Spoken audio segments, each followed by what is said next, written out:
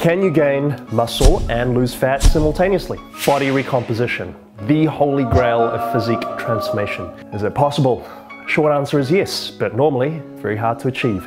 The vast majority of those who try will fail. In fact, they'll end up likely achieving neither objectives. Just as important as understanding how to successfully achieve recomposition, it's even more important to understand the main reasons why people fail so often at this goal. So that's what we're going to cover today.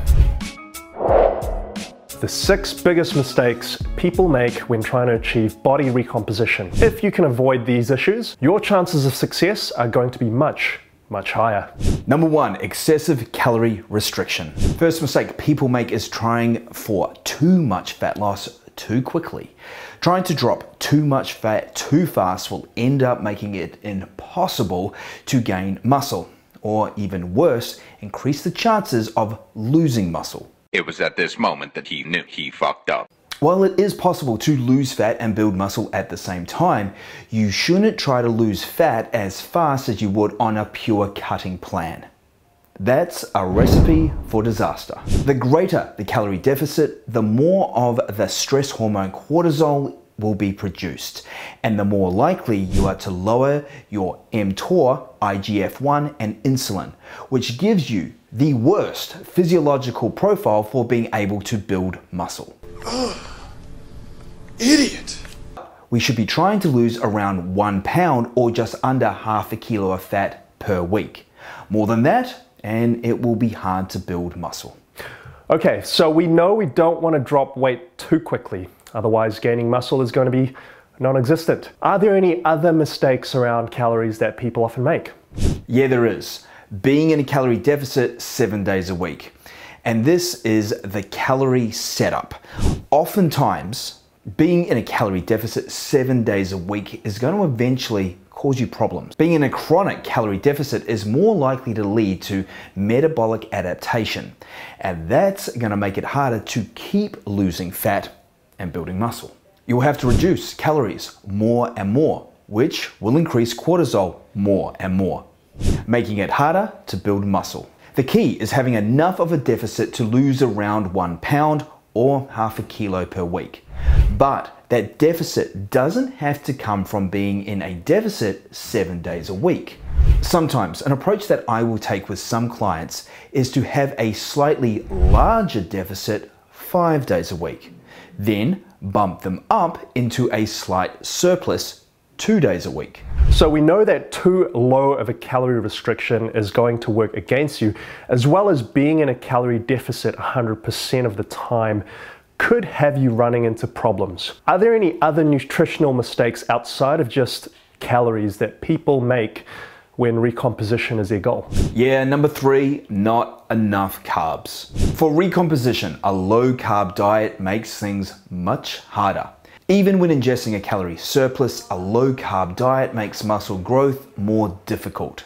Low carbs, like low calories, lead to lower mTOR, less IGF-1 and less insulin, and again, more cortisol.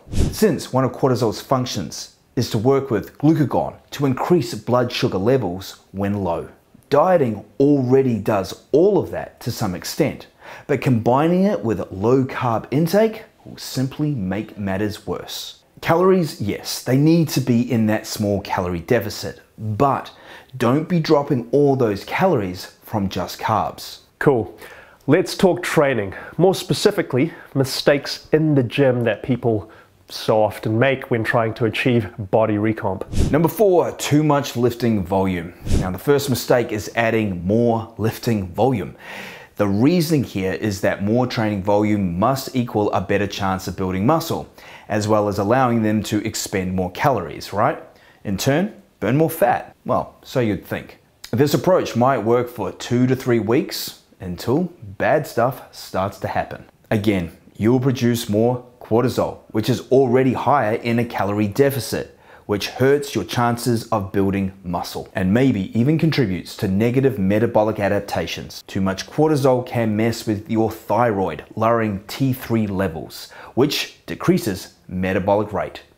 You can also produce a degree of muscle damage that exceeds your capacity to repair it, and in turn have you losing muscle tissue instead of gaining it. More is not better in this case. As you can start to see, the common root of recomping failure is being excessive, like cutting calories and carbs too much, dieting too hard every day, and using more and more volume in your training. Is it the same with rest days, or probably more accurately, lack of them? Number 5, not enough off days from training. This is really either very short-sighted, or the lack of knowledge has people assuming that a day off or a day that they're not in the gym is a day that they're not improving their physique. Look, I get it, and this is something that I often need to educate out of new clients that I have coming on. Emotionally, you want to speed things up, but trying to do that will actually slow down the process. Off days are days where you can lower cortisol and adrenaline levels, facilitate muscle glycogen replenishment, and spend more of your energy repairing and building muscle instead of fueling workouts. Off days are growth days. So lastly, what about cardio? Should this be in there? How much? How often? Not at all? What mistakes are people making here? Number 6, not including cardio. The biggest mistake is people not using it when it comes to recomposition. Cardio, yeah, it has a bad rep among many lifters.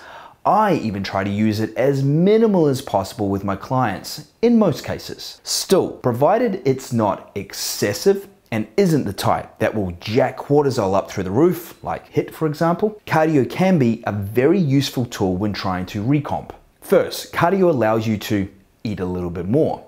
And that's the main benefit when it comes to recomping. Let's say you do 200 calories worth of cardio 4 days a week. Well, that's essentially allows you to eat 150 to 200 calories more on those days and achieve the same results as if you had skipped cardio and eaten less. When it comes to recomping, adding 200 calories of food, like 50 grams of carbs or something like 20 grams of protein and 30 grams of carbs, will be more beneficial than any potential drawbacks you might get from low intensity cardio. You don't want to be excessive with it, but it is a tool to use wisely. There you have it, folks. 6 things guys overlook when it comes to losing fat and gaining muscle simultaneously. Some say it's a pipe dream, but to the educated, like us and now you, it's a very achievable reality. Catch us next week where we cover the best diet for guys over 40. You'll be surprised by the answer. Please make sure to subscribe and leave a comment below. Like the video if you found it helpful, and pop that notification button so you're kept up to speed with our latest and greatest vids as they go live. From the team at Tailored Fit, have a wonderful week.